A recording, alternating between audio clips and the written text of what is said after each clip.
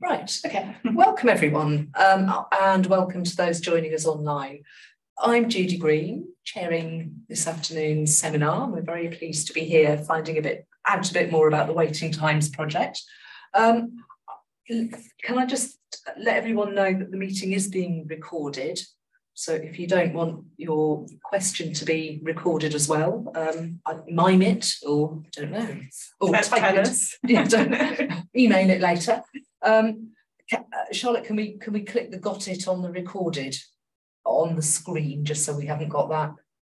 I don't know whether you can do that from here. Or maybe can you do it? Can you do it, Laura? Sorry, it's your it'll be on your computer, Judy. So the mouse is just in front of you. Sorry, Laura's done it. Thanks very much. So we're going to have two presentations. Then we will break for 5 minutes. Where can I ask people kind of not, maybe they could leave the room or not to have discussion, because that bit won't be transcribed. And then we'll come back to hear the third speaker and hopefully have some time for discussion and questions. So I think without further ado, I'm just going to hand over to Professor Laura Salisbury, our first speaker. Thanks, Judy. And thanks everyone so much for coming to our talk today. Just, can you see me, those online? You can. If I look that way, am I looking at the people, or are you? The camera should. The camera's round. Okay. So yeah, the camera's over there. I just want to have a sense of where the audience is. So thanks so much for coming to our talk today. And we're going to be sharing with you some of the research and findings from Waiting Times, which is a 5-year project funded by a collaborative award from the Wellcome Trust. So Lisa Baretza and I started working on this project in 2015 using a seed award from Wellcome and from Birkbeck. And we applied for our collaborative award in 2016. And in most of the things that I've got to say today, I think it's important to imagine Lisa here too, and the other team members, as many of the ideas and indeed some of the words that I'll be using are really theirs alongside my own. So in multiple ways, the Waiting Times project seemed timely, shall we say, both in terms of ongoing headlines discussing NHS waiting lists and waiting times, but also personally for me. In 2016, my father was admitted to hospital. I rushed to be with him, but by the time I got there, he was in a state of acute delirium. Every 10 minutes or so, he'd grab my hand and say, "Come on, let's go." And then, "What are we waiting for?" I explained that he was very ill and that the doctors needed to find out what was wrong. But in terms of what exactly we were waiting for, there were no easy answers. The time to pass, the things to unfold. And I found myself saying, "You need to be patient." "Patient," he would reply. I think my father could see well enough that he was being treated as some sort of patient, but he was clearly struggling to understand how the endurance being asked for him at that moment represented care or being looked after. The irony of this discussion was not lost on me, given the intense work that Lisa and I had been putting into thinking about how the time of care and how the role and meaning of waiting in healthcare relates to experiences of time in contemporary life. With my father's hospitalisation, applications of social care, and in the final phase of his life, I got to see up close how waiting can certainly be a screen for service inefficiency, insufficiency, and sometimes even neglect. But I also saw a rather harder to conceptualise aspect of waiting, the endurance and sustained practices of care given when a situation unfolds, or it doesn't, in the face of a future that's radically uncertain. And I came to see how urgently we need and still need new vocabularies and concepts that might help patients, clinicians, families, and carers understand, situate, and communicate the meaning of their waiting. So it was this complex but pretty everyday problem that formed the core of our project. If the question of waiting in healthcare seemed crucial and urgent in 2016, perhaps it's even more urgent now following the pandemic, the intensifying effects of austerity policies in the UK, and underfunding in relation to increasing health and social care needs. And I want to start with some necessary caveats in relation to waiting in care that, in a way, we always have to go through when we're talking about this project. No one should be asked to wait in situations that are medically dangerous, in intolerable but relievable pain, or when a quick intervention will improve clinical outcomes. Being made to wait can be neglectful of legitimate patient needs. But although waiting is often used to mark the success or failure of care in the NHS, waiting is not simply care's opposite. Instead, as all healthcare practitioners know, waiting is intrinsic to care. It's there in the extended time needed for therapy or therapeutics to work, in the watchful waiting before or after diagnosis, and in the time that stretches through remission, relapse, or palliative care. Even within the most urgent medical interventions, when waiting is crucial, cardiopulmonary resuscitation during cardiac arrest relies on a tiny hiatus between chest compressions, mimicking the interval of the heartbeats, a wait that can feel like a lifetime. At the other end of the spectrum, many patients in general practice have complex chronic conditions that are often resistant to straightforward interventions, but instead require long-term treatment, monitoring, and management. Here, instead of waiting for, it is clinicians' capacity to wait with, or simply to continue to be available to their patients, that's often the primary treatment on offer.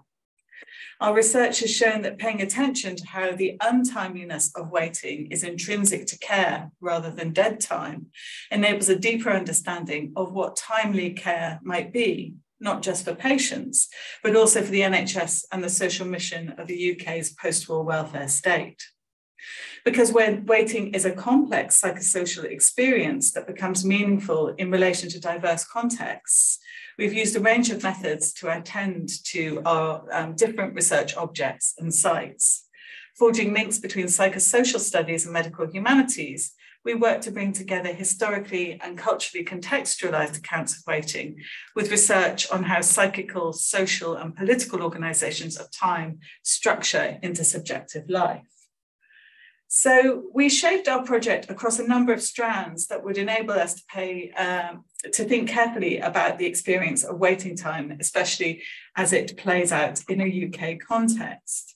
The first is waiting in late times, and this is a literary and historical strand investigating, first of all, cultural histories of waiting in late modernity and post-war Britain, form and fugitive care in contemporary US and UK literature and culture, and waiting and care in post-war general practice.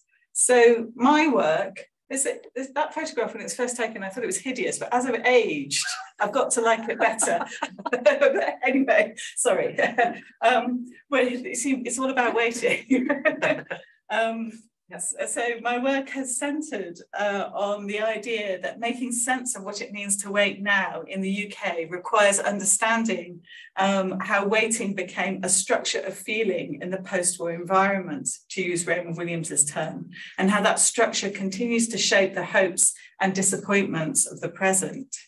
Experiences of waiting can be elusive to track, appearing in the seams of official accounts of the welfare state and those broader arcs of history that might prioritise events and action.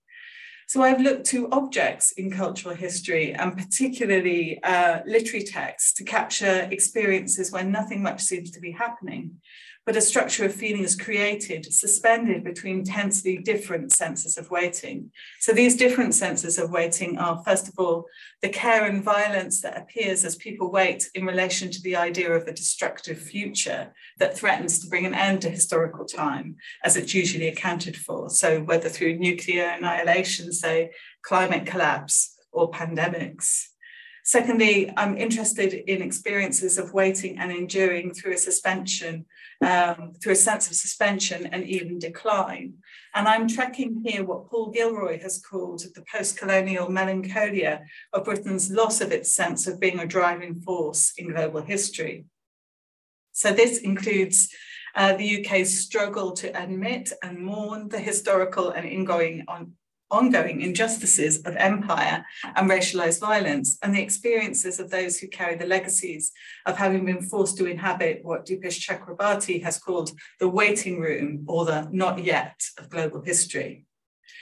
Finally, I'm thinking through the post-war collectivized sense of waiting, which is bound into the welfare state, and of course the creation of the NHS, in which everyone becomes a patient, even if only in waiting.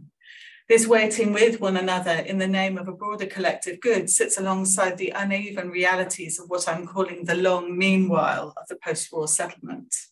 This is a long meanwhile in which people continue to wait, sometimes with a sense of hope for the promise of a truly universal access to collective social goods to be fulfilled, even as services stagger on in chronic and acute crisis under the threat of imminent collapse or just the gradual withdrawal of what it needs to flourish. So Kelechi Anucha did her literary PhD research here at Exeter and in the centre, and she has developed the concept of fugitive care, emerging in dialogue with Afro-pessimist work from Fred Moten and Sadie Hartman and others. Fugitive care describes the ways in which care is inventive, improvised, and endlessly challenging, taking place in excess of sanctioned clinical and social pathways. So fugitive care describes the strategies, kinship claims, and allegiances that emerge for resisting and negotiating structures of and pathways through medical institutions. So although fugitivity is drawn from US sources, Kelechi's work offers significant insights into how racialized violence and the unfulfilled promises of universal care mark the beginnings and maybe ends of the British welfare state, and how care is produced despite everything out of experiences of waiting. These ever-shifting offers and practices of fugitive care in what we've called the seams of the NHS enable mainstream healthcare services, for better and for worse, both to continue to function and to fail to care.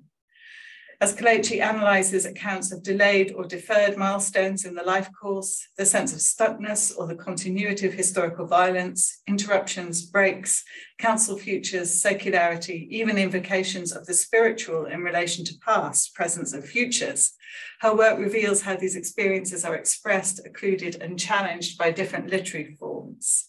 And her project also, really importantly, suggests that critical medical humanities as a field needs to expand its archive by engaging with racialized experiences of health and disability, which are not captured in the archetypal illness narrative form. So Martin Moore, who will be talking later, his project, Hurry Up and Wait, investigates how general practice was reformulated and modernised through its integration into the early post-war welfare state, and how new temporalities of care that emerged and conflicted in response. I'm going to let him introduce his work later on in the presentation and go straight through to the second strand of the project, which is watchful waiting. So in dialogue with Martin's historical research, in our second strand, Stephanie Davis has been working on waiting, staying, and enduring in contemporary general practice. Her project investigates forms of care that are precariously maintained in situations in which nothing appears to improve or get better. So Steph's ethnographic research found 4 sites of NHS general practice where waiting can be a form of care.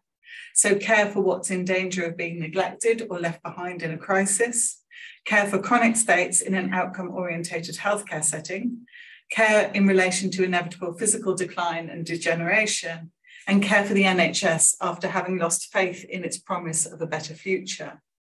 So for Steph, clinical activity that appears the least productive in terms of outcomes can be the most responsive when caring in these conditions. The NHS relies on voluntary waiting, staying, and enduring to counteract its potential to do harm, especially during times of crisis.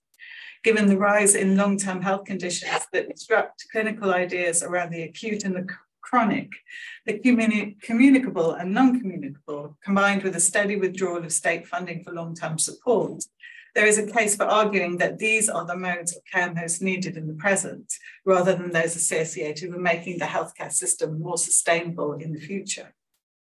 So our third strand is called the psychic life of time, and this has involved thinking about waiting and the elongated temporalities of care through the suggestive rhythms of psychoanalysis. So psychoanalysis operates both as a theory of time and as a clinical practice that entails elongated waiting with, in order for the transference, which is the repetition of earlier relational patterns, to come to light and be understood, so that new ways of relating can emerge.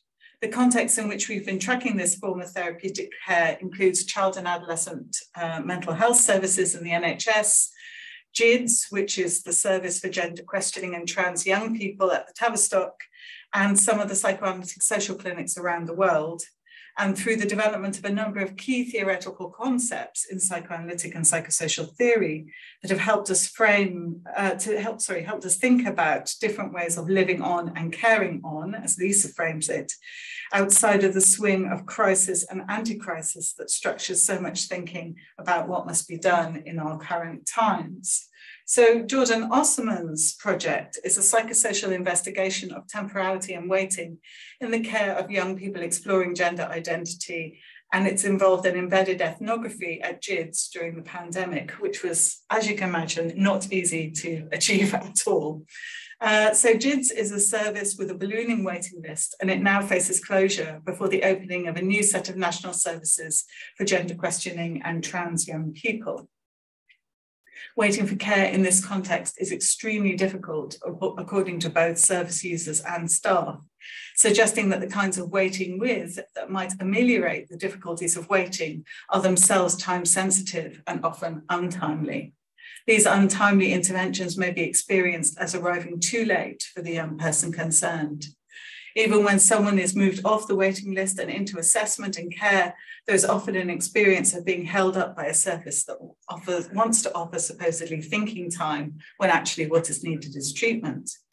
For some young people and their parents and carers, however, the care offered may be experienced as arriving too soon, with delaying the onset of puberty, with hormone blockers creating its own experience of untimeliness and new ways of understanding and experiencing development and sequence. In many ways, GIDS staff have faced an impossible task: how to make the untimely care they offer visible as care, especially in the context of a service in different forms of chronic and acute crisis, in which any form of actual care is troubled by the length of the waiting list, political opposition, and GIDS representation in the media as a profoundly uncaring service. Jordan's project tracks untimely care, bringing his ethnographic observations into dialogue with psychoanalytic accounts of gender and temporality. Despite its own struggles to understand transgender experience in non-pathologizing ways, he argues that psychoanalysis holds some promise because it's uniquely attuned to the ethical imperative to go on staying with a situation whose solution is not readily forthcoming. Jordan also argues that the untimeliness GIDS is blamed for is perhaps not solely the result of NHS waiting times or service mismanagement. It may also be a manifestation of something untimely at the heart of gender itself, which is complex and emergent over time and cuts across rigid boundaries. This essential untimeliness activates cultural anxieties that are then projected onto the figure of the trans or gender questioning child. Between a young person and a service in crisis, care may entail all parties bearing that what is on offer is going at some level to miss its mark. Jocelyn Catty works as a principal child and adolescent psychotherapist in the NHS in a busy child and adolescent mental health service, where the waiting list currently runs at approximately 1,000 young people. Joss theorises adolescence as itself a crisis of time, examining the adolescent mental health crisis for what it tells us about the power of urgency and the uses of time in critical situations. Urgency and temporal pressure emerge as the shadow side to waiting and suspended time, just as NHS waiting lists hover in the background of the waiting times of our project title. Yet she argues that it's only by giving and making time, by being prepared to wait with and for young people, that it's possible to open up a sense of the future where it may be experienced as radically foreclosed, both individually and more socially. Hold on. No, Raluca Sorianu has been developing theoretical findings from her engagement with the work of the Hungarian psychoanalyst Sándor Ferenczi and his sense of the violent internal plurality of times caused by trauma, which have to be disentangled by the patient and analyst as they wait together. Raluca's second contribution to the project has been her thinking about the place of containing anxiety in relation to waiting and what she calls collective containers, containing being this image and ritual of holding that goes on in mental health work. A pilot study at the Tavistock on the role of the psychoanalytic group's supervision in, quote, as Raluca puts it, containing the container, helped us to understand the layered temporalities involved in such holding, in which the displacement of the now of any therapeutic work to the later of supervision is a necessary part of managing the anxieties of waiting. And thirdly, 2 conferences at the Freud Museum emerged from her waiting times research and have led Raluca on to a major new project on the history and current state of free psychoanalytic clinics around the world. She's developed the concept of psychic convertibility to describe the ways in which these free clinics put money, time, and suffering into new sets of relations.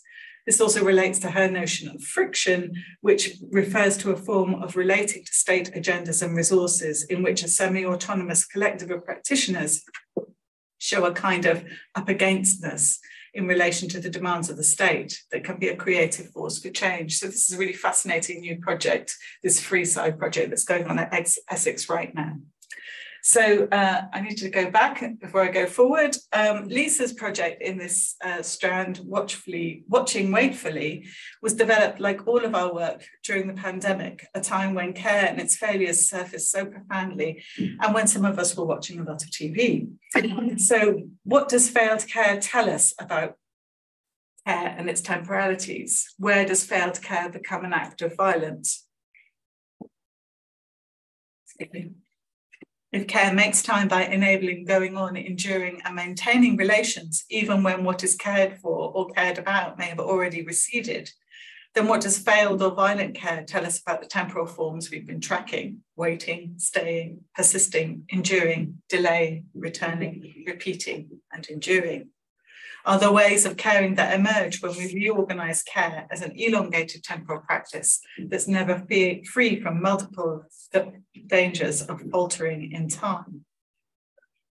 So finally is, speaking of waiting, and here Michael, who's here, has used engaged research methods to tell collective stories of waiting across the NHS. His public engagement is both an object of study as well as his methodology. His fieldwork increasingly became not just publicly engaged, but a critical analysis of what it means ethically, practically, politically, to do publicly engaged research in a moment of shared crisis. I'll let him tell you more about this. So finally, oh, that's you, Michael, that's your nice photo. I'm getting further and further away from that in time, that's for sure. Finally, cutting across the 4 strands, we've worked with 2 artist researchers. The first is Martin O'Brien, who produced an installation, an elongated 4-hour daily performance over 9 days at the Institute of Contemporary Arts in London in 2022, and he reprised elements of this show at the Horse Hospital in April 2023 for our conference. Martin lives with cystic fibrosis and has already surpassed his own life expectancy, now living on in what he calls zombie time. Martin works with pain-based practices to think through chronic illness, the body, desire, and collectivity. And his concept of zombie time has been central to the project's work, helping us to think about practices of collectively living on and caring on in what often feel like the end times.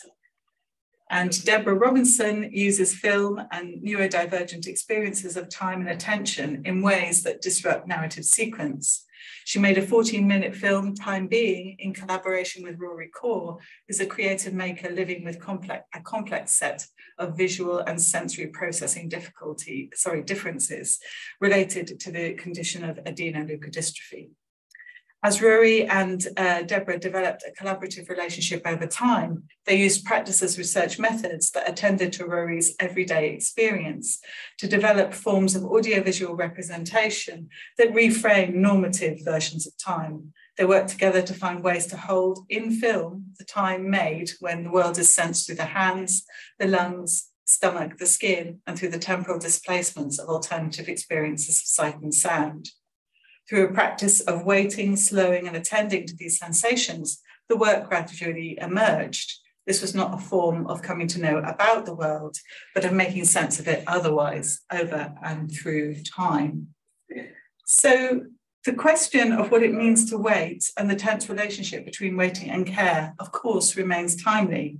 As we know, NHS workers are taking strike action to demand pay rises to ameliorate the chronic understaffing threatening the conditions required for caring contact to be made in situations of need.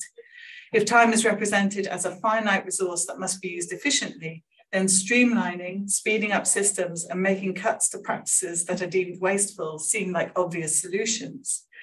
The ideological processes of marketisation and provision rationalisation that have dominated health policy over the past 40 years indeed rely on conceptualizations of time as linear and finite, whereby moving people faster through the system or reallocating time can address the supposed shortfalls.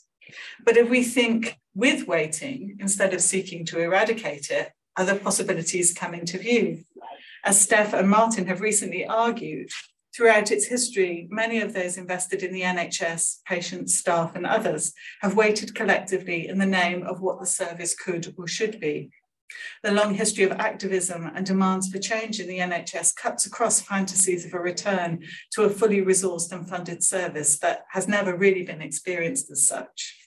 Withdrawing from fantasies about the past and the future, they suggest instead that a significant part of preserving what matters about the NHS is being prepared to care on in the present without any clear resolution being visible and in the face of significant losses.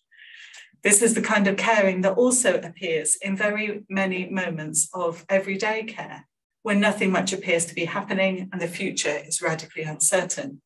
But we argue that if we are able to reckon with the essential untimeliness of care that runs alongside even the most timely interventions, and if we're able to learn how care goes from being made fugitive, if we are able to learn from how care goes on being made fugitively when resources are fundamentally insufficient, it may yet be possible for all those invested in the NHS to see more clearly and indeed more imaginatively, not merely the conditions under which the care and time that people can use go on being made, but the resources required for them to flourish. So I'm going to hand over to Martin now, and we'll seamlessly move to him. And yeah, Martin, are you there? Hi, yeah, that's me. Do you have slides to share? I have, yes, I've got some hastily put together slides. Hang on a second. Absolutely.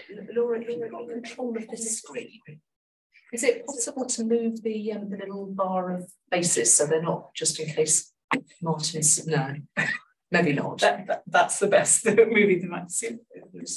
That mouse is very unfriendly. Can we?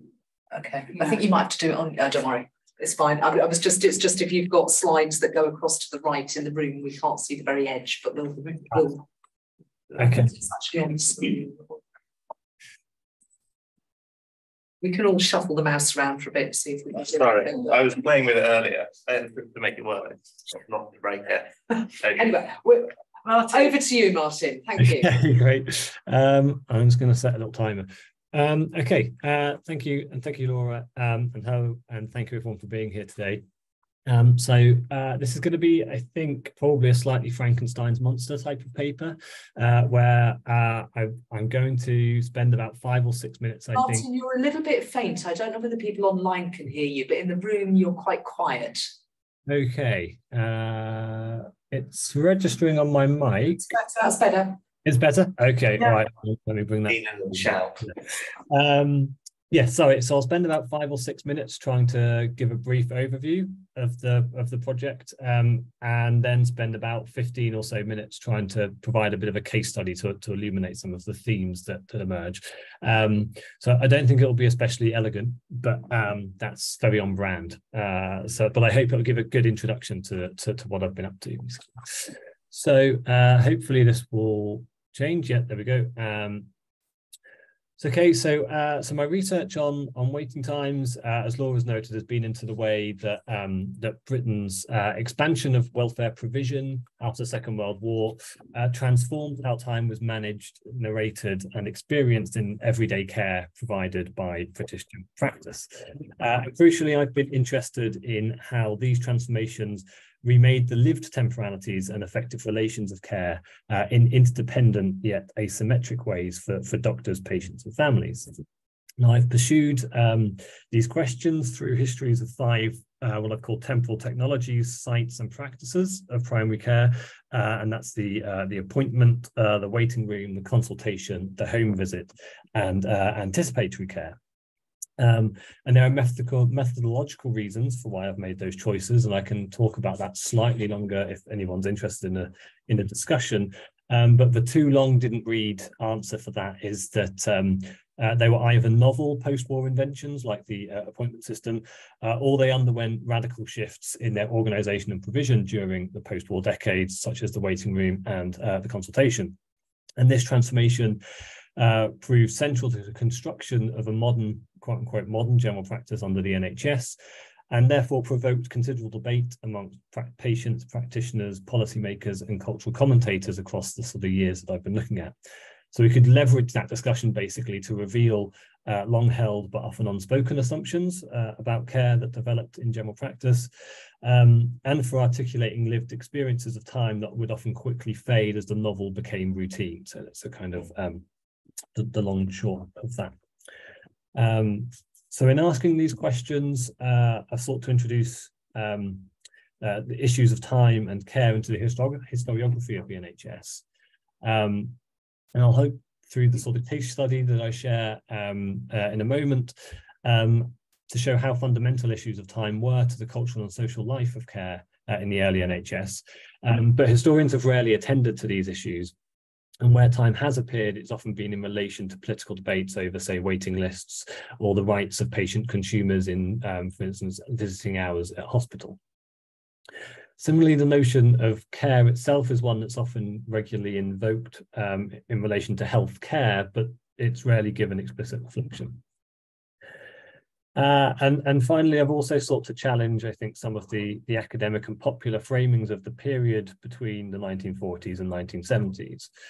So these decades have often been discussed as the sort of quote-unquote classic post-welfare state years, and often romanticized as the supposed social democratic ideal, which was subsequently hollowed out after 1979 through a series of neoliberal reforms. But by focusing on these years prior to 1979, in a way, I've sought to use considerations of time and waiting to show the dynamism of the NHS in this classic phase of welfarism, and to draw out the messiness and inequalities of British primary care, even at its most formally universal. And for help doing so, I've drawn on a historical literature around welfare and post-war politics that's foregrounded connections with race and racism, the heteronormative gender roles, empire and decolonization, and concepts of the family. And some of those are the texts that I've put on the right, the top line there. But I've also turned to interdisciplinary literatures on time, care, and emotion. So in particular, Sarah Sharma's work on temporal architectures of time maintenance, Maria Puig de la Bellacasa's work on care time, and Sarah Ahmed's exploration of the cultural politics of emotion. I'll mention Ahmed's work slightly more in my case study, but Sharma and Bellacasa in particular foregrounded the ways in which different subjects' experience and effective relations of time are interdependent and shaped by social positionality and one's value within a system of capital. So in other words, they help make plain that in discussing temporal relations and experiences of care in the post-war period, we have to attend not just to generic categories, but how subjects were positioned within historic structures of power and discrimination. Which I realise I'm probably speaking quite quickly, but does bring me to the case study. There we go. Sorry, I'll delete a couple of slides. Which is why GPs became so preoccupied with the figure of the repeat or frequent attender between the 1940s and 1960s. Now, over these decades, GPs, particularly critical of the NHS, persistently mobilised through professional journals, novels, magazines and news media to lament the mental and emotional toll caused by patients who repeatedly but supposedly needlessly attended for consultation. They often rooted these patients' attendance in forms of neurosis and hypochondria, and doctors simultaneously mocked their trivial reasons for calling and castigated their abuse of the, to quote, the privileges bestowed by the welfare state. Now, in part, I suggest that underpinning GPs' frustrations and hateful projections about repeat attenders were broader professional dissatisfactions with the NHS, and in particular, a perceived loss of temporal autonomy under the new service. Yet, as I also argue, GPs' irritations and political manoeuvrings were shaped by broader post-war cultures of misogyny, racism and class prejudice. And these were intersecting structures of discrimination and othering that were deeply embedded within a predominantly white middle class and male profession. And certain practices of repetition were a defining feature of early NHS general practice, yet the intense emotional responses of GPs stuck to those subjects whose capacity to call on a doctor most strongly grated against their professional self-image. And through certain racialized, gendered and class constructions of the frequent attender and the general practitioner, there was an attempt by GPs to consolidate their autonomy within post-war settlements. And finally, just before I begin, I should mention and offer a bit of a content warning that there are examples that I'll draw on quite strong misogynistic language. And so in discussing that, I don't want to repeat the sort of historical violence or trigger lived experiences, but I want to situate them as an important part of the NHS's history. Though they are emotionally and intellectually difficult to engage with, so please do feel free to leave or mute if you need to at any time. Okay, so to understand why the repeat attender became such a figure of resentment among GPs, I'll provide a bit of historical context because, yay, history. So with the launch of the NHS in 1948, GPs assumed roles as doctor of first contact for a registered list of patients, which averaged around 2,400 patients per doctor. Patients could attend for any issue they deemed necessary. And GPs consulted, diagnosed and prescribed treatment for those problems they felt could be managed in the community, and they referred to hospital services any of those they felt required specialist attention. There were no direct payments for consultations. Instead, the state paid GPs a fee per patient registered on their list. And as government documents at the time, such as this on the right of the screen suggested, all subjects resident in Britain could register and use the service with free at the point of use. Now, private practice wasn't banned. Indeed, reflecting their self-perception as an independent liberal profession, GPs had mobilised against salaried service and for the continuation of private practice during the 1940s, when sort of policy around the NHS was being pursued. But very few patients opted to remain private. So, and in this way, it marked a radical break with pre-NHS practice. So there had been a system of national health insurance for primary care since the 1910s. Only a small proportion of GPs had worked exclusively with NHI contracts, and they were mostly in industrial and working class areas.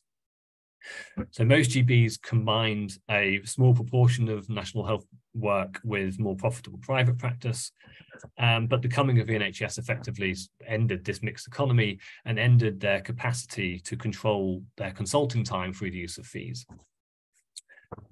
The service's universality also incorporated those previously excluded from state-funded care, so not just the middle classes, but children, married women, and older and unemployed adults. And these were often people that would have had worse health than those of sort of working age, and often required greater time and attention as a result. Notably, under the NHS, GPs were made personally responsible for providing continuity of care for patients around the clock, across illness episodes and over the life course. So on the one hand, NHS doctors had a 24-hour contract for service. So any registered patient on their list could attend their advertised surgery hours, and as long as they turned up during those hours, they had a right to be consulted. And doctors were charged with personally attending any patient who was deemed unable to travel at their home. This responsibility extended into the night, as well as across the working week.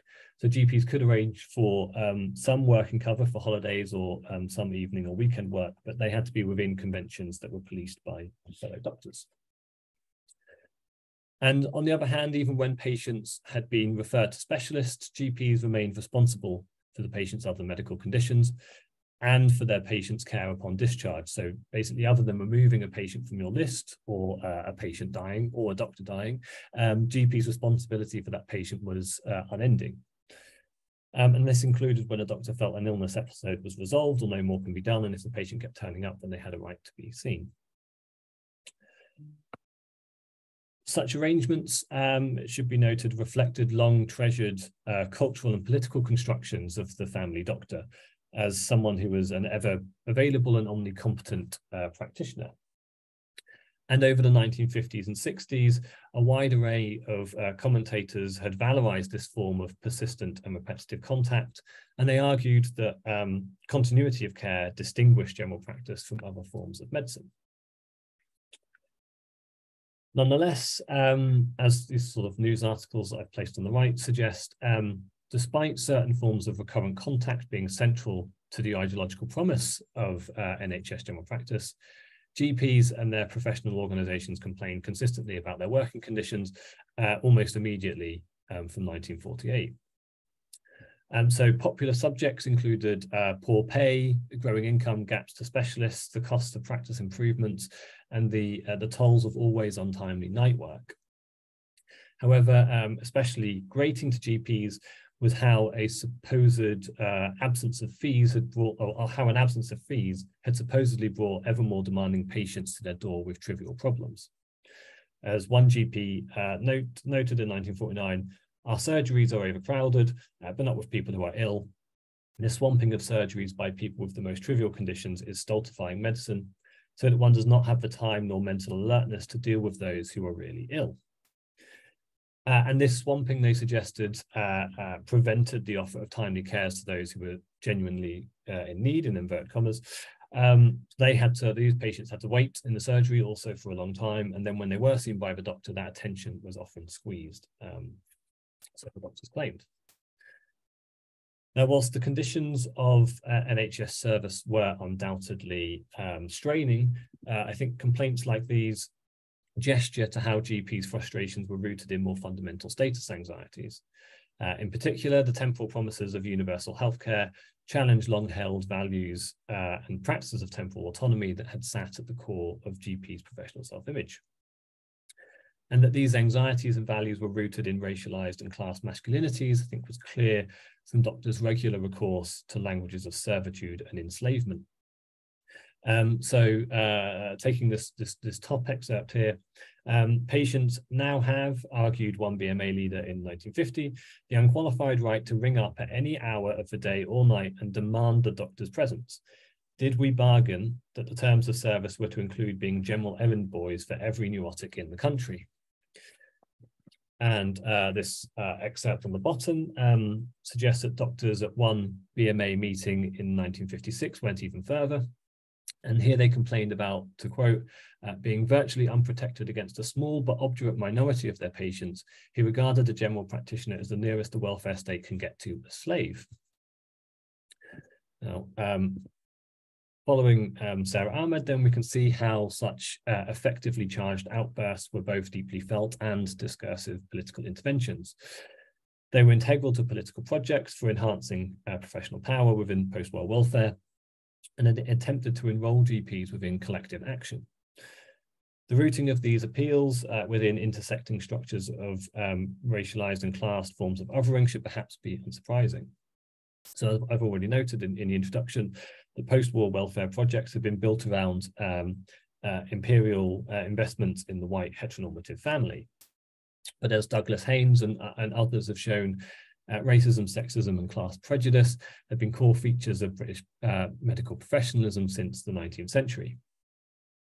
Indeed, even as general practice itself became increasingly reliant on racialized migrant and women doctors, white male dominance of the field and its professional norms was maintained in various ways. Now, these forms of othering and discrimination were integral to the construction of and frustrations with frequent attendance. The effective counterpart to the degraded GP, the symbolic marker and literal cause of their debasement, if you will, was the unrestrained frequent attender. The two figures were inextricably linked and had become opposite sides of the same project for white professional autonomy. Now, of course, some patients did consult more than others, but as one oral history interviewee, which is an interviewee taken in a project conducted in the early 1990s, suggested, reflecting on their mid-century practice, GPs conceptually and emotionally divided frequent attenders into quote-unquote deserving and undeserving patients. So the former suffered legitimate chronic illnesses in need of regular follow-up, and the latter were essentially hypochondriacal. These were subjects who lacked capacity for masculine forbearance or independence from external authority, and therefore coded like racialized colonial subjects. Or alternatively, they failed the white bourgeois standards for maternal social reproduction at the heart of post-war welfare. So their uncontrolled calls left the doctor, to quote the bottom lines here, beating your head against the brick wall because you knew they'd always come back. Notably, two figures recurred within the discursive and effective landscape of GPs' complaints about repeat attenders, and through this they seeped into public discourse. The first was, to quote the article at the top, the moaning neurotic, always attending for more physical treatment for his tortured mental condition. The second, to quote, was the over-anxious mother, calling the doctor for every trivial and often imaginary childish complaint. And crucially, these two figures were often joined intergenerationally. It is noted one article in the popular magazine Family Doctor, to quote, the mother's job to act as guardian of the family health, not only for their immediate protection, but so they shall grow up able to take care of their own health. Those who failed and, to quote, fussed over their children produced hypochondriacs like Mr. Black, a, to quote, middle-aged businessman who at the slightest palpitation goes to bed, sends for the doctor and insists on a complete overhaul. In the present, moreover, this form of clucking motherhood, which was labelled a variant of emotionally insecure dependence, wastes our time by too frequent calls for unnecessary reasons. Now, there were other framings for this figure. So Stephen Taylor mobilized a kind of eugenic critique almost of what he called a small, truly sickness-prone group, to quote, a stage army who reappear over and over again, and who seem to be made, to quote, of poor stuff, both mental and physical. But Taylor was unusual in essentially making it the GP's responsibility for managing their responses. So he suggested that thinking of these patients as, to quote, weaker brethren helps keep in check the irritation which is all too easily aroused by their endless complaints. And he wasn't the only practitioner to suggest this. So marking the diversity of visions for care emerging in response to universal healthcare, innovative practitioners in general practice psychotherapy suggested that it was in fact the GP who drove patients to run over through their inability to listen to their patients' needs. So they basically suggested that what was required was to stop an automatic response to repeat attenders with a kind of clinical exam, and to sort of match a return to the surgery with a chronic attendance to the patient, and in essence even to wait until the patient was ready to explore what's really underpinning their return. However, most GPs ultimately pushed a strategy of suggesting for fees or fines for patients or code of conduct, to sort of curtail their constant bothering. Now, though these projects were not realised, collective professional action did secure GPs significant changes in the regulations in the mid-1960s, and they were enabled to basically defer any patient attending that they felt did not require immediate attendance, which sort of marked a particular shift in patients' right to timely consultations as was set out in the 1940s. So these forms of racialized, sexist and classed tropes formed a constitutive part of this campaign to consolidate professional autonomy within post-war welfare, and they solidified cultural tropes of the unrestrained male neurotic, over-anxious mother, and hysterical middle-aged and elderly housewife within a popular and political discourse. Now, these legacies of these complaints can be seen today. So I think we still see fines and fees, for instance, proposed as policies to regulate claims on collectivized medical time. And equally, as Stephanie Davies and Michael Flexer's work on the projects make clear, the frequent attender lives on in the psychological world of primary care. Their resistance to curative trajectories continuing to provoke a mix of anger, self-doubt and despair in primary care doctors. So perhaps speaking to enduring professional projects, these patients continue to represent not just a limit of general practice's open door, but also its complex relationship with temporalities of repetition, waiting and continuity. So finish there. I was expecting beautifully timed. And could we get the strip, Michael? Have you got the in charge of the? Oh, no. I can't get anyone back. It might not matter because this is the perfect time to start. Thank you. We will now take a 5-minute break before we have Michael's presentation. So I don't know whether we can mute. Can we mute this room? Have you got the power to do that? On my computer. I'm not even running this. Okay. But can I say before the people go, if people wanted to look at what if they've got the break and they're in front of the computer not going anywhere, they could look at whatareyouwaitingfor.org.uk and see some of the stories I'm going to be talking about immediately after the break. You could say that, but we are meant to have a complete break so that people can rest their eyes and. Sure, but if someone doesn't need to rest their eyes, they could look at, what was it? They wanted to feed their eyes. If they want to feast their eyes. Yeah. What was it again? What are you waiting for.org.uk? What are you waiting for.org.uk? We will reconvene at 4 o'clock. Thank you.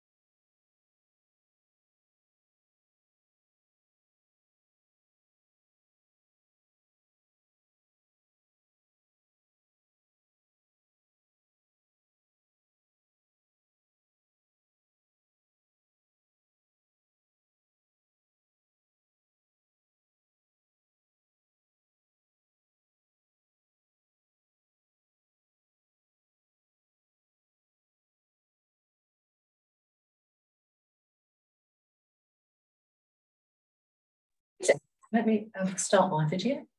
Oh. Now, do you want me to try and do that trick of making this disappear? Welcome back, everyone. We've got one more presentation from my Reflexer, then we should have 10 minutes or so for Q&A. In fact, even more if your 1,000 words doesn't take that. So welcome back. Michael, take it away. Lovely, thank you. And to explain, as you can see on the opening slide, it says also Kelechi and Uche, because a large portion of the work that I'm going to talk about was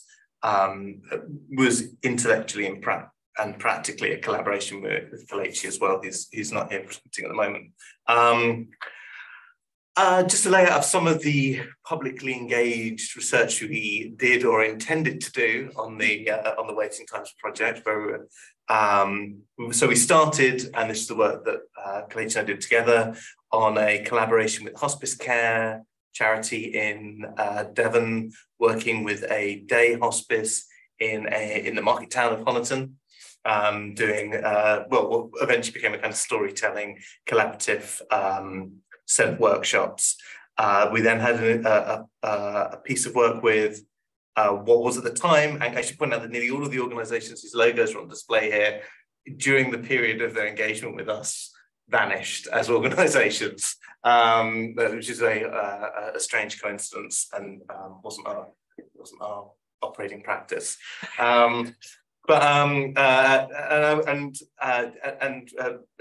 alluded to the fact that the kind of process of public engagement became an object of study as well, and that was particularly driven by the work that you can see there with the proposed work with respiratory outpatient clinics in Bristol and Life of Breath project, which I received these letters from the HRA and NHS Ethics on the 27th of March 2020, telling me I absolutely could go into outpatient respiratory clinics and do work with people in their waiting rooms, which I include this not just to give an example of the kind of madness of bureaucratic machines spewing out letters, but also the kind of a temporal world and a time stream that never came to be, but that these letters kind of belong in this parallel universe.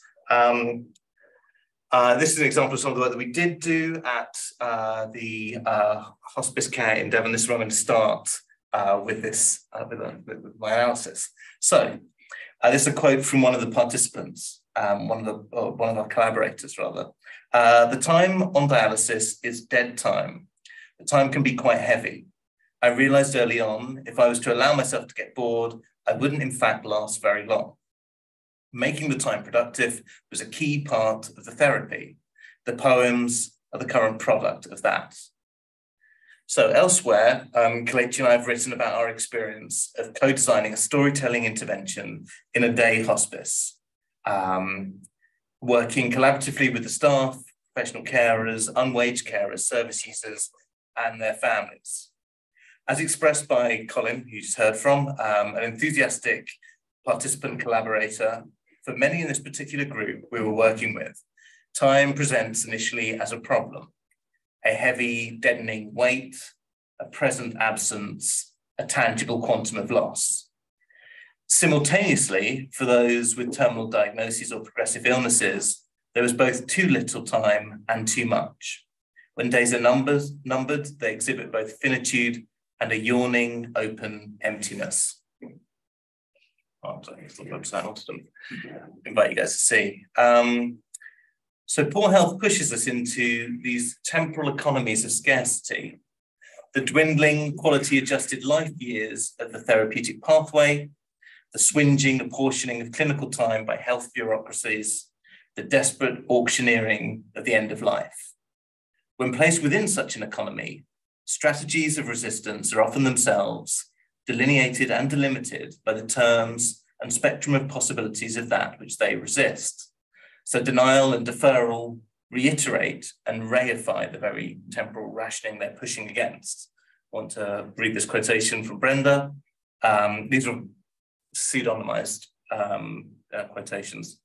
To me, going through my path at the moment, I feel that, okay, I know what the doctors have said, I've got it until day dot, but in my head, day dot is not existing. As far as I'm concerned, I'm here, as I've told my doctor, he's got me for the long haul and I mean it. I do. So you've got to put up with me for a long time.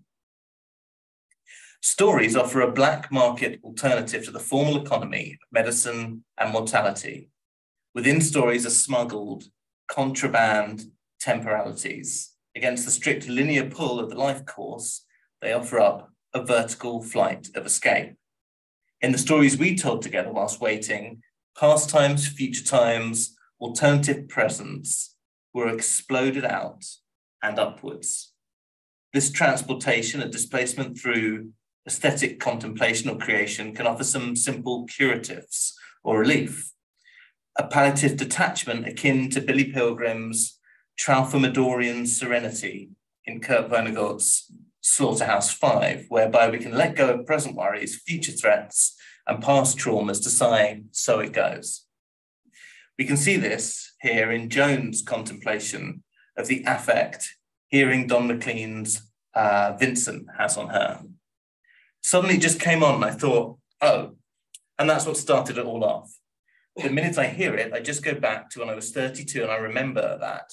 I basically live through it again and I love listening to it when I feel a bit yuck. So I should explain one of the storytelling methodologies that developed with hospice care and that we then took on to other strands of the work was to invite people to bring in a piece of music that transported them to a different moment in their life, either maybe transporting them to a moment of waiting or taking them out of a moment of waiting, and then play the song to the group and maybe preface it or describe afterwards why it was important, or and sometimes a bit of discussion, and we would edit these into audio where the song and the discussion are sort of combined in a type of trans-temporal artifact.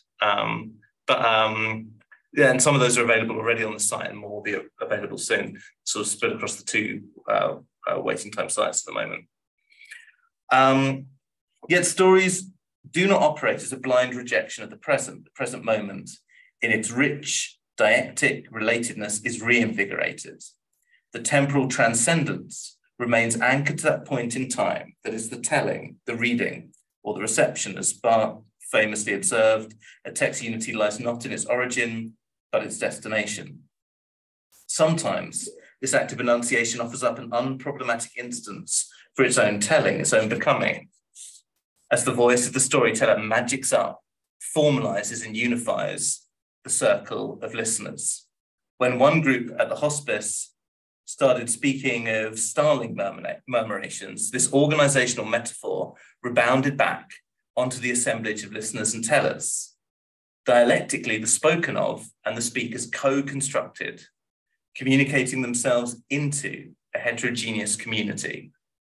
Other groups discovered other organizational metaphors, tales of bombed out cities and towns from their wartime childhoods, of telegram messengers and airmail blueies, of dance halls and coffee shops. And through these, they were reconstituted themselves in the present as well. It's a nice quotation here from one of the participants. And the waiting is over, but your condition remains the same. You wish you hadn't waited so bloody long, to be told what I think we sometimes already know. Sometimes these temporalities clashed with meanings impossible or too painful to articulate too openly.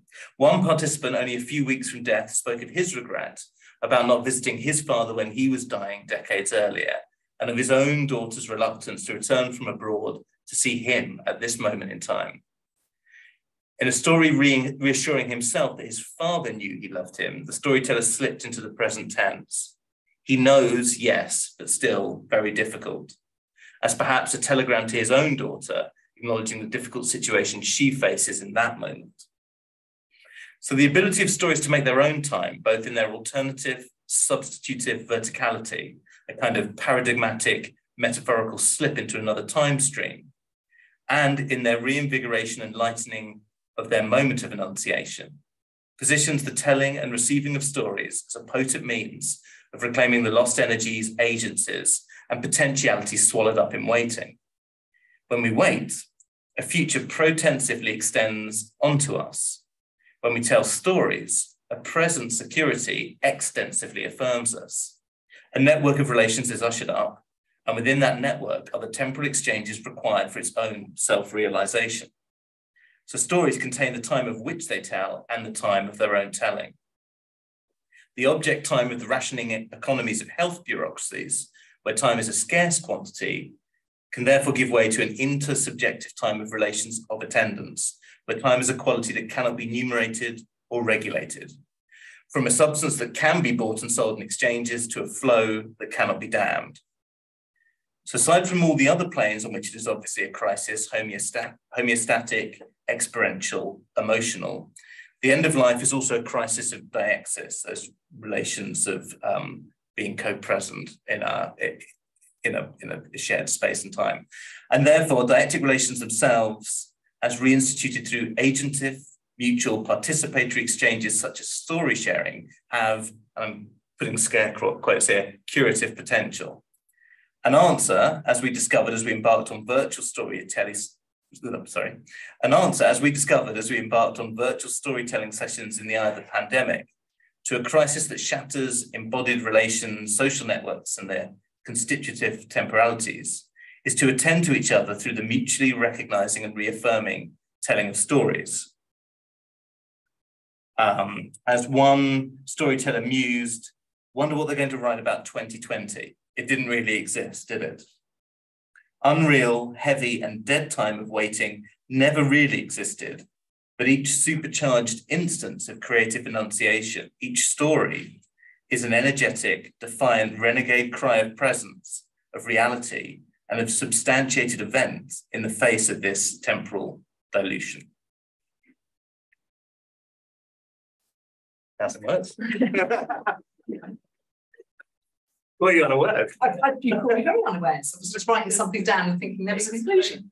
Yeah, so this is the website, whatareyouwaitingfor.org.uk. The stories I referred to are either there or will be there.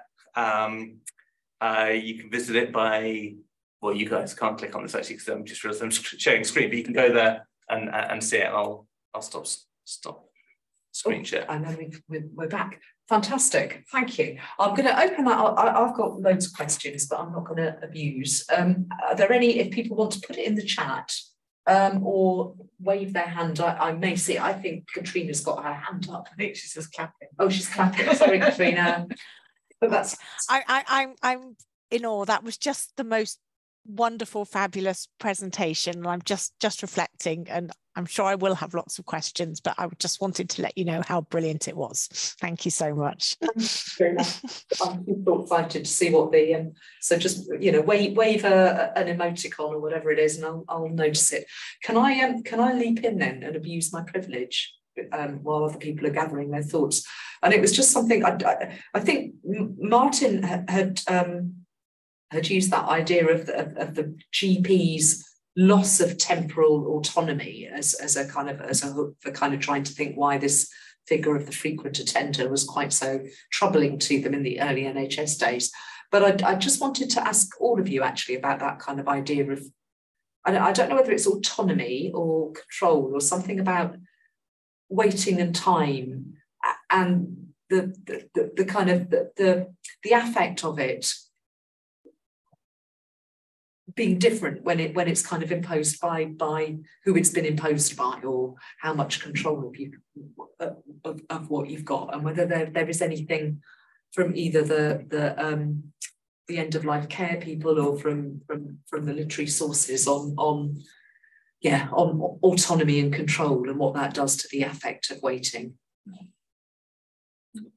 I mean, it came up again and again and again and again in the stories, more so, not so much the end of life stories, but the stories during the pandemic where we did online storytelling of people broadly. So I don't think I mean, I know there's a historical reference that Martin's making to particularly the kind of GPs being pulled onto, home visits and on call in the 40s through 50s, but the kind of the sort of counter revolution in that kind of temporal power struggle is that, you know, there's no end to waiting on the plane of kind of like medical exchange for people with a kind of chronic condition, or even the sense they might be waiting to find out what a chronic condition that they may or may not have is.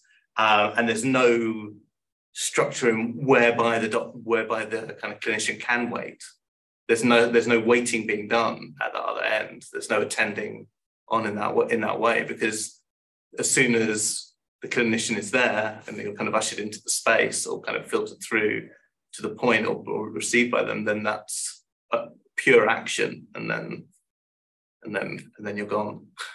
And that was a thing that bothered, more than bothered, like I think kind of like deranged and upset people in the pandemic, maybe much more so than their experience of ill health was. And we can think about like things about the it creates a lot of gaming as well, really.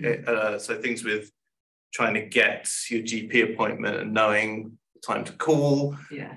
People frankly talking about how they would have to sham emotional upset, or increase the amount of emotional upset they felt in order to kind of get through that, to not be taken off of a kind of, kind of waiting to wait, because that's those soft structures of waiting to wait. Where you have to call back 24 hours later to see if you can then get an appointment, or wait online to then see if you can get an appointment. Sorry, I think at a really sort of broad level, that you're quite right to say one of the things that makes waiting feel intolerable is the lack of autonomy in relation to it. But interestingly, one of the things that seems to make waiting feel more tolerable is the idea that someone might be waiting alongside you. And that, interestingly, is the acknowledgement of a kind of dependence. So on the one hand, there's a desire not to wait, not to be autonomous. And on the other hand, in these conditions where care is being asked for, it's the capacity to be open to that dependence that seems to produce the possibility of managing something. That's kind of it. It's interesting. There was it's just reminded me, this is a sort of footnote really, but we interviewed a lot of people about welfare benefits a few years ago. And one of the interesting things a lot of older adults said about not using private medicine was this thing about, I think it's right to wait. And there's almost a kind of the moral economy of waiting is part of what, and that's the thing about that kind of the collectivity of it. Yeah, and not jumping the queue. Not jumping the queue, but also just, it was the waiting that had the kind of weight of, that's what you ought to do. People are prepared to wait. But as long as it's a collective. Yes. Yeah. But if you think someone else is jumping the queue, or you've been forgotten and you're not actually in the queue at all, that's intolerable. That is in. Alex, you have your hand up, I think. Hi, yes, can you hear me? Yes, we can. Hello. Hi, that was so fascinating listening to all those talks, and I hope that my brain will function enough to form a question.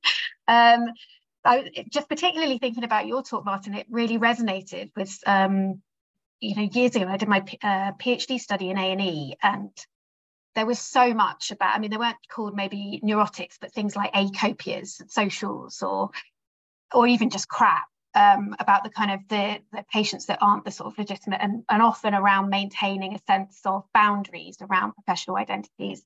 So it was quite interesting that I think those tropes and discourses are still very much there, but that are also very much around that kind of moralizing and disciplining. So I suppose that was sort of the question I had in my mind as to whether, because certainly for what I saw in A&E, that waiting was in some instances and some occasions used as a form of discipline. And people felt that in their own experience of waiting, that it felt like that they were being, and I mean disciplined in the sense that they were being taught about future behaviours. What is a legitimate call to resources of time, of medical intervention, so they can kind of practice that going forward, as well as just being made to wait in that instance. I was wondering if that was something that came out in any of the projects, really, about that idea of the kind of moral responsibilities, but also that sort of disciplining of waiting. Do we knock back to Martin first, please? Not explicitly in that sense within general practice in the period I was looking at. I think specifically because it was much smaller scale than A&E. These practices that I was looking at of, they're generally kind of 1-2 doctors maybe, and the sort of at least the narrative around the wait there was this, as going back to what Judy and Laura were talking about in terms of the not jumping the queue, the kind of, you waited in turn. But the doctors were also not shy about not necessarily using waiting as disciplining, but just explicitly saying, why have you come to me with this? Or alternatively, why did you wait so long to bother me? And this is the kind of, part of the thing that I tried to pull out in some of the work in the book is the way that patients get kind of trapped, buffeted between these conflicting discourses of, minor things might be really important. You need to come early. And then if you don't, you kind of get berated for, why haven't you come sooner? And these sort of notions about, well, actually, people are coming for every minor thing that doesn't need to be seen. Most of the time, you just need to wait and see whether it persists. And the sort of the irony for me is that Bevan kind of talks about the NHS as, and part of the welfare state as being in place of fear, and actually kind of what gets inculcated is a sense of anxiety and uncertainty for a lot of patients about when it is appropriate to bother the doctor. But certainly I did see in some of the kind of sociological literature in the 70s and 80s a similar thing in A&E actually about reference to particularly, I think it was people who were attending with alcohol-related issues or because they're basically considered to be homeless as being trash, and therefore they'd be triaged in a way where they'd be left till last in order, and sort of pulled through in that way. I think that might speak to a slight difference in the sort of historical position in general practice then. I suspect that further on, as appointment systems get established, that there's probably kind of informal triaging going on by reception staff and by doctors themselves in terms of who's going to get prioritized for these things.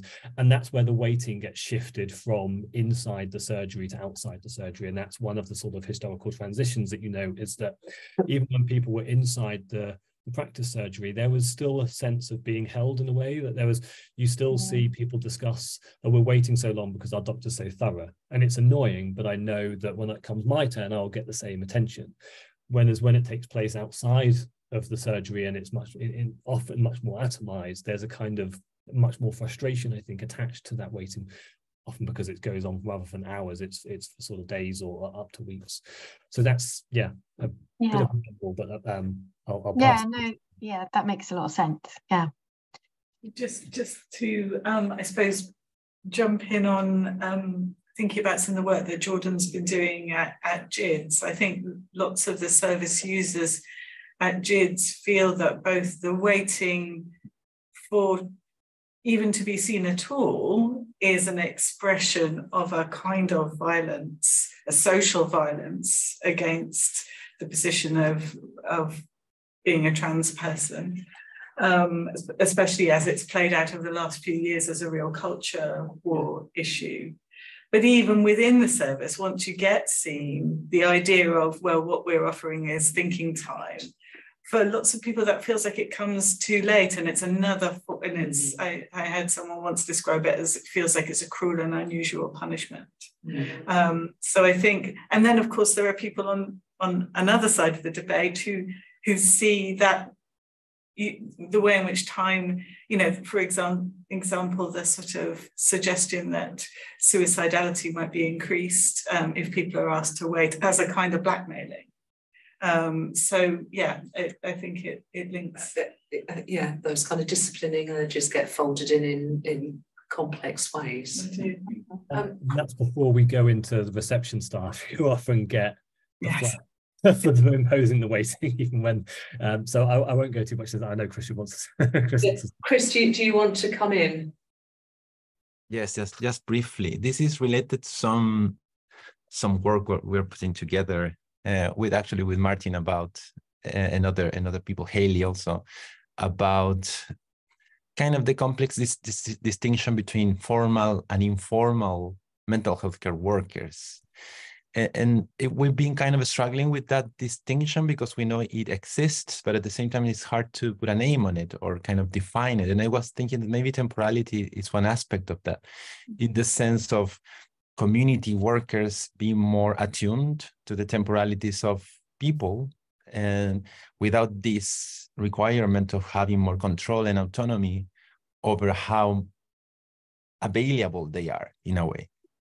Because this is following Martin, that this is also, I think, very interesting. Like it was a matter of availability, and what we call in Chile the polyconsultant, the guy that comes over and over, kind of violates the rules of your availability. And I was thinking that maybe this temporality could be an axis to understand the caregiver that is more proximate to people's lives in a way. But this is just a thought, and maybe Martin have some thoughts. I don't know. Thanks. Thanks, Chris. Martin, did you want to respond to that? Yeah, I mean, I guess only insofar as to sort of speak to the paper in the sort of, you know, and that's one thing that general practitioners are trying to sort of push against collectively, is against this sort of notion that they are ever available.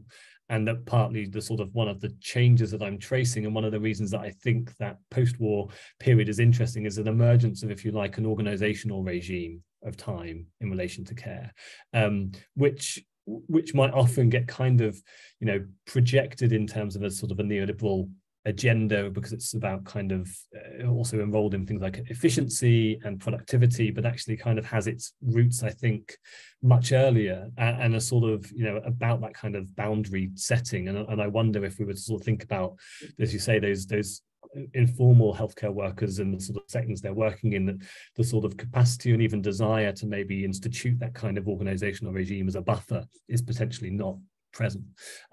So that's the kind of best it's the best I can do now, but I think I'll dwell on that, Chris, and I think we can take that forward. Yeah, that's root and branch, Martin, isn't it? That how all institutions, when they're talking about a certain vein of efficiency, involves basically transplanting temporal cost onto people whose time they're not accountable for. Yeah, it seems across the NHS particularly good at that. And university sector. Yeah. But also just as a kind of performative way of marking out status or dominance or anything else. It's kind of making it absolutely clear that the time of one actor in a system is more valuable or more controllable than that of a client or another actor in the system. It's often quite performative, isn't it? In a way. It's a good way to link back to what I said, of making people accept their status as trash, right? Yeah. I saw a person in a GP practice that was sitting observing, who had somehow was fallen out the system for being registered there, of having attended. So they were there, they'd been sitting there all day when I'd been sitting there. And at the end of the day, when they were cleaning up, they were left there and they were saying, I've been here all day. And the person, the receptionist, said, you didn't attend. You weren't here. And they said, look, it says you're not here. It was amazing. Yeah, and it's just as the clearing up at the end, they were like trash. I think Sorry, I was just going to say, Chris, I would really encourage you to be in contact with Raluca Soriano, who's now at Essex, who was on the project and this work on psychoanalytic free clinics across the world. Because this question of when the fee isn't there, what gets exchanged between people, and how does people's time, both the patient and the analyst in that framework, how does that start to get used in particular ways? So there may be some interesting links, I think. Absolutely, yeah, thank you. Yeah, and I think also, just to go back to what you were saying, Michael, Judy, about kind of transposing the sort of costs of waiting, but also those kind of hierarchies and sort of manifestations of power get sort of played out in general practice in terms of who gets to be off duty, free of either waiting or action. And, you know, the emergence of deputising services to cover night work is all built on migrant and racialized, minoritized labour. And so those doctors are constantly on overnight, because you know, quite often these white male doctors don't want to do the night work. So there's a kind of an economy that develops within the welfare state in the 50s and 60s that sort of plays out again on those sort of racialized hierarchies of, you know, of value and time. Because it's almost that there was a recent debate in British primary care about that responsibility for the on-call, and the professional GP still in some senses had to be constantly available, but there was some sense that there was an erosion of what it meant to be a British primary care specialist if you were in these very, very large clinics and everything was farmed out, and you'd kind of lost that element of continuity. And so there's something about the ways that there's nothing inevitable about the way that the waiting and the time is parcelled out, but it gets kind of tied to particular aspects of professional identity in relation to other professionalising projects, in relation to kind of other ways of managing. I mean, there's nothing inevitable about it, that's all I mean, if that makes sense. It's really interesting. Just a couple of weeks ago, we presented to some GIDS clinicians at the Tavistock, and they have been going through a very, very difficult time recently. But interestingly, they were experiencing it as particularly painful a number of very painful things, but that very day, they've been told that they were no longer to be allowed to be responsible for their own waiting list, and that it had been sort of farmed out to another service. And this was experienced as a kind of professional humiliation. You know, you're not even capable of looking after your own list. The waiting is, oh, that's really interesting. We are out of time. Are there any other kind of final, very quick things, or any final comments from the speakers that they want to throw in? If not, Michael's given you the website with the stories on it, which people can add their own stories of waiting to. It's a living archive. And we all have stories of waiting. Oh, we do. Yes. We certainly do. So please do add them. Yeah. And we'll thank the speakers again. Thank you. That was just fantastic. And I'm sure everyone else is.